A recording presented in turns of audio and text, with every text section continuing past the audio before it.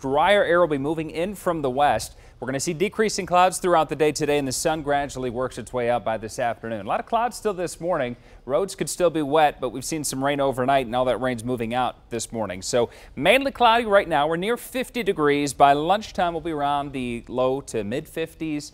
And then around the mid to maybe upper 50s by late in the day today, with the sun coming back out later on. So the wind direction has shifted, and that's why it's going to feel much cooler outside today than it did yesterday when we climbed into the 70s. Winds out of the northwest 10 to 20 miles per hour. Highs in the upper 50s today, right around 58 degrees, and then tonight 42 degrees for the low. So it's cooling down tonight. But the futurecast throughout this morning, mostly cloudy skies. This is 4 o'clock this afternoon. You see all the clouds moving out. So drier air moves in.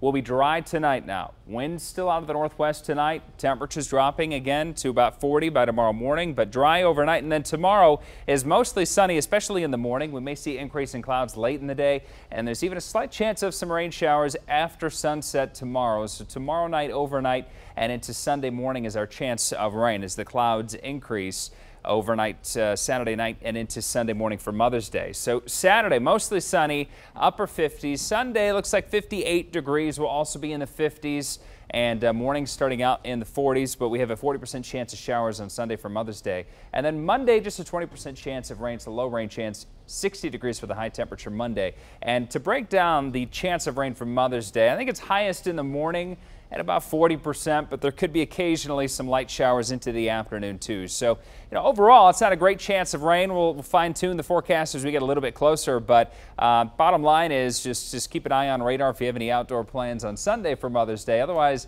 you need a jacket this weekend. Highs only in the 50s, and then next week we'll start to warm back up. 67 Tuesday, 69 degrees Wednesday, and then 68 degrees on Thursday next week.